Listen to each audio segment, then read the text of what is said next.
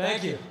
My name is Karl Widerquist. I'm from Cassopolis, Michigan, and I support a universal, unconditional, basic income in cash for everyone because I believe that no one has a right to come between another person and the resources they need to survive. That doesn't sound very controversial. It shouldn't be controversial, the idea that no one should be able to come between another person and the resources they need to survive. Animals have that. Animals have that.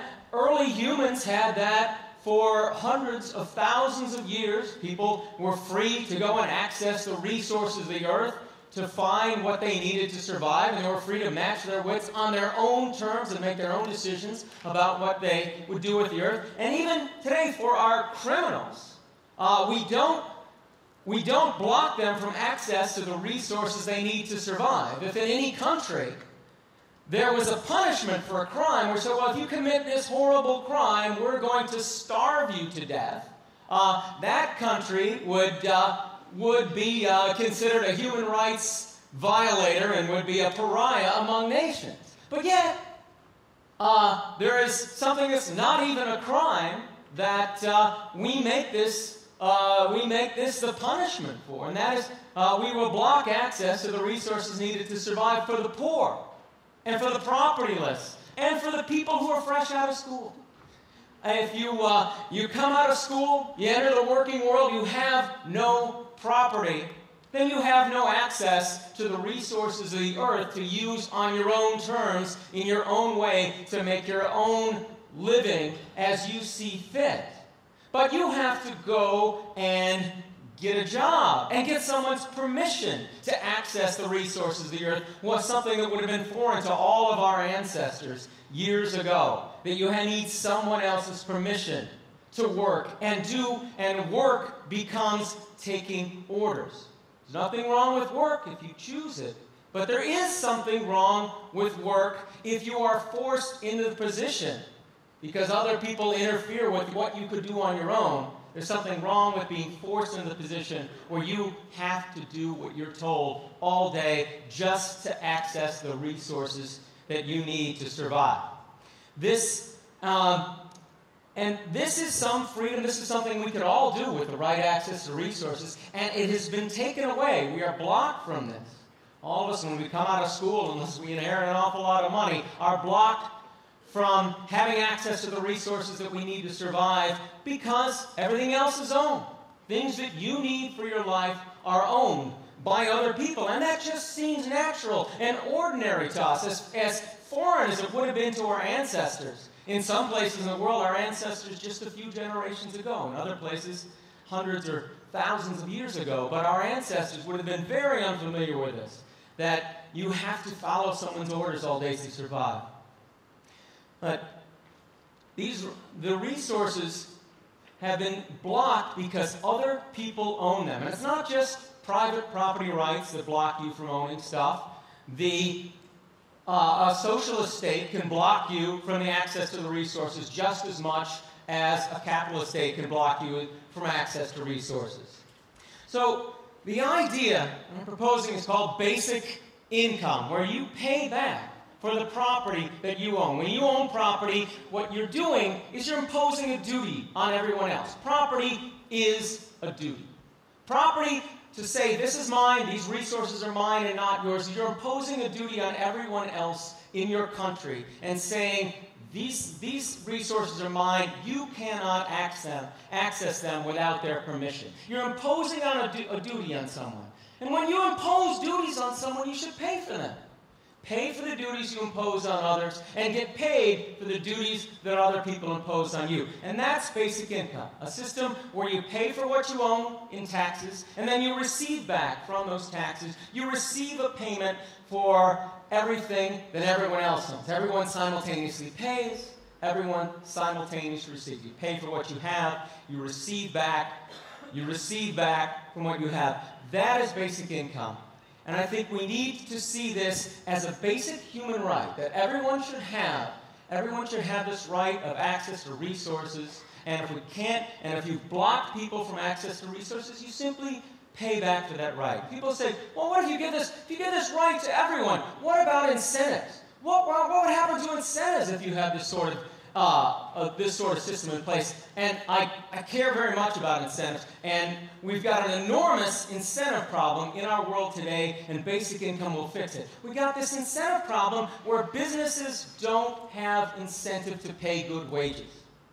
When you've got a workforce that has no access to the resources they need to survive, you can pay them very low wages. And you see this around the world. You see people who are working for $1 a day and working for very low wages and working very long hours in poor working conditions because they have no other choice in how to make their living. And you see this even in prosperous countries. Something has gone wrong with the incentives in the United States, where our country has grown enormously in terms of per capita GDP in the last 40 years, and a typical worker hasn't gotten a wage. That's an incentive problem, because businesses clearly don't have incentive to pay higher wages. Over 40 years and workers haven't gotten a wage. We need to do something to give those businesses an incentive to pay people better wages. And basic income can do that. Basic income can put the worker in a position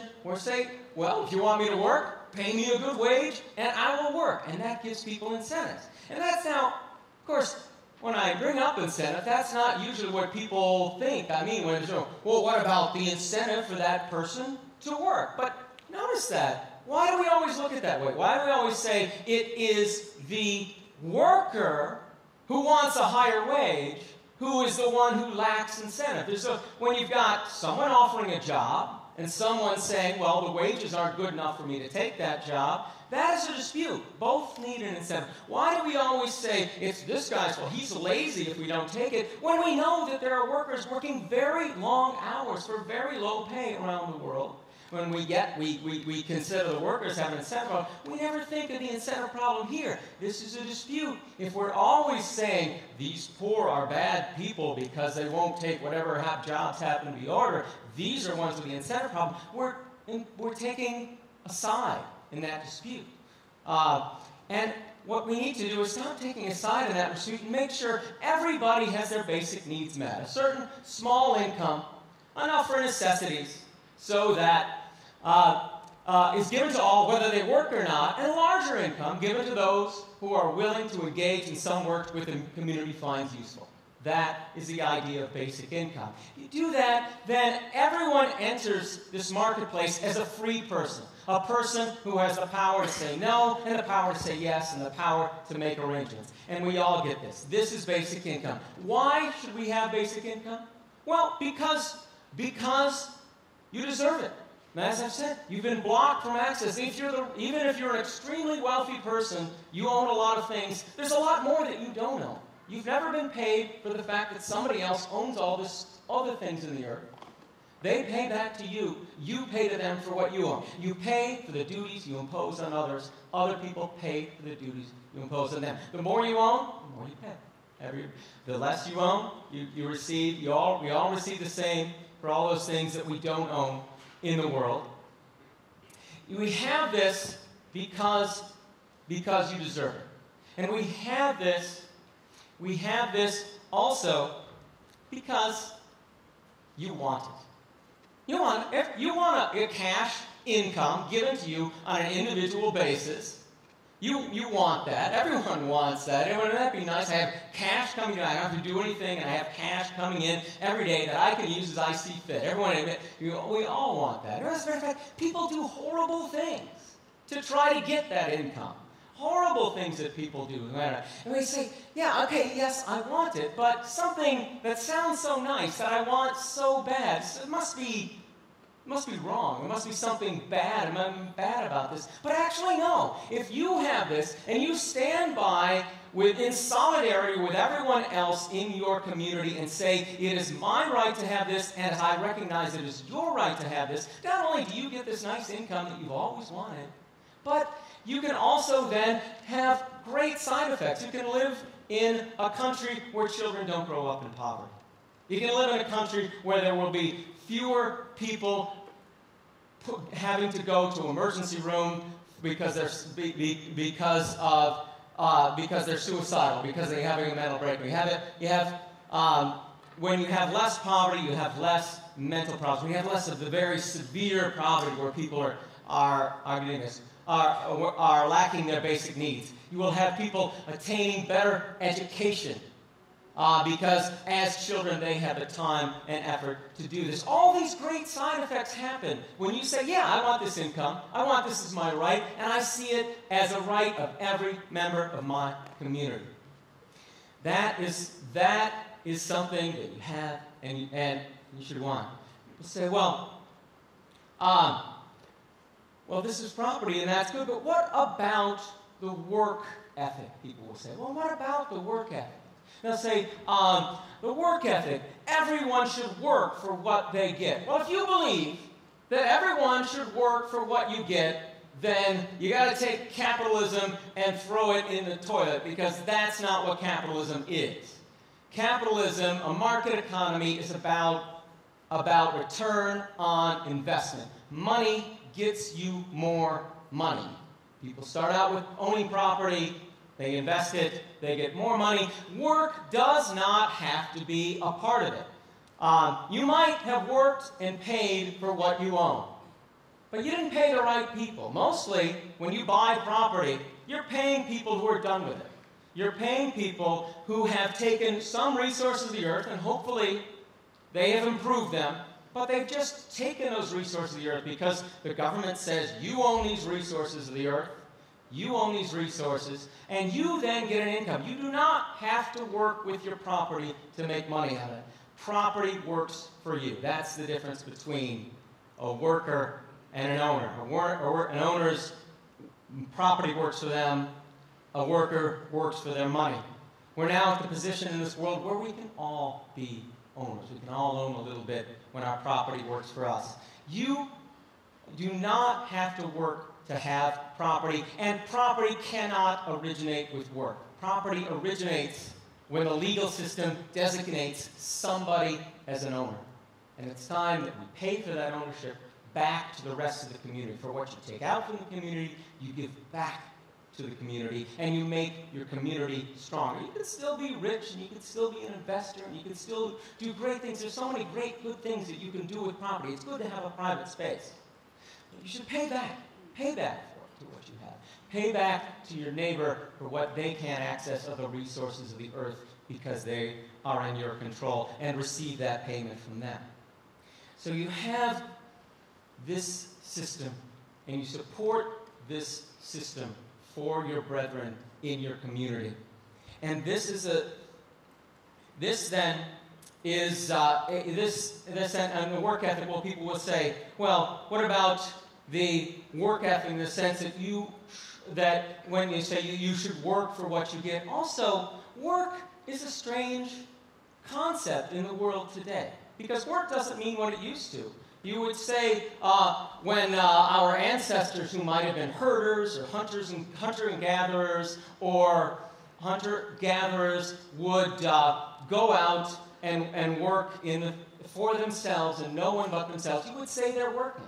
But now, what we mean by work is usually time spent making money. And you work for yourself and only yourself. If you were to go out and hunt, that's not work. You go out and fish, people say that's not work. You take care of your children, they say that work. Work for people without property means going into the office and taking orders from someone. And work for someone with property means maybe managing their resources and having this make money on them. But work is not just following resources. Work is not just following orders for someone else so that they can give you money. Work is putting forth effort. And it's not, nor should we see this as natural, as the only form of work. Imagine if someone took property in the atmosphere. You realize we're using the atmosphere now the way our ancestors used the earth. We're taking what we need, and we're giving back what we're done with. Just the way our ancestors used the earth. And I think we'd all be pretty upset if some entrepreneur came and appropriated the atmosphere that we're all using right now.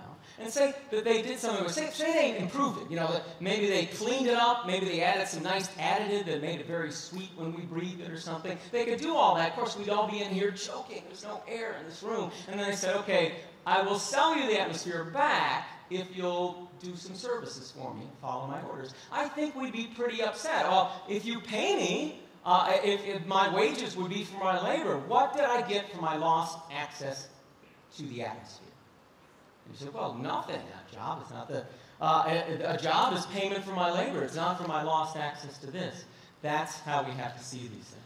That's how to see it. You say, well, someone might say, with a work ethic, well, you have a work ethic, but you have, but still, our ancestors had to work for what they did. They had to work. They had to make effort. And you're saying you should give people back in cash. Why should you give people back?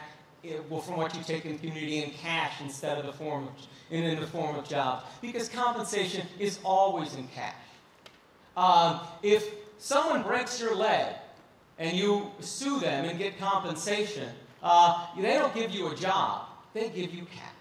They give you cash because they have made it more difficult for you to do what you were doing before they did. Compensation is always in cash. And it's simply not practical to give everyone access to direct resources the way our ancestors had. But it is practical for us to pay back what we've taken. And basic income, really, even though you do no work to obtain your basic income, it is very much the opposite. It is very much the opposite of something for nothing. It is receiving something back for the duties that every other person has asked you to respect all your life and you've never been paid for. It's very much the opposite of something nothing. A system where you pay for what you own and you get paid for what you don't own. That's basic income, and we need to see that as a fundamental human right that everyone else needs. Thank you very much.